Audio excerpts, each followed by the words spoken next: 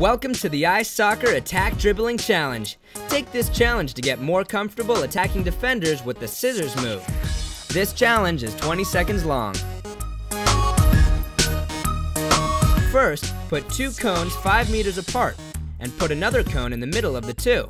Start to the left of the first cone and dribble out. Scissor the ball with your left foot and push it to the side of the middle cone with your right foot.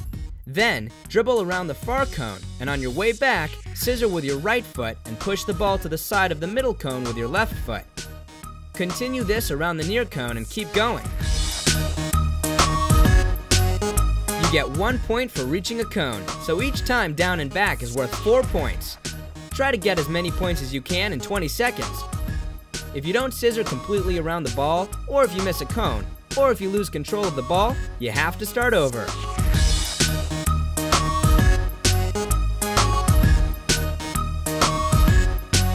Check out this guy. He can get 9 points in 20 seconds, so he made it to attack dribbling level yellow.